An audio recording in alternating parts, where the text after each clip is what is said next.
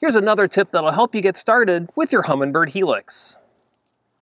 Adjusting 2D sonar sensitivity is a simple and powerful way to enhance the quality and appearance of your 2D sonar view. Increase 2D sonar sensitivity to see smaller objects and weaker 2D sonar returns. When you increase 2D sonar sensitivity, however, you may also observe more clutter and noise. Decrease your 2D sonar sensitivity for a cleaner, less cluttered display that focuses on the bottom and other strong 2D sonar returns. There are two ways to adjust your 2D sonar sensitivity. From the 2D sonar view, press the plus and minus keys to quickly increase or decrease your 2D sonar sensitivity.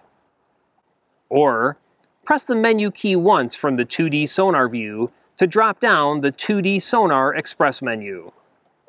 Use the up and down arrow keys to select 2D sensitivity, and then adjust using the left and right arrow keys.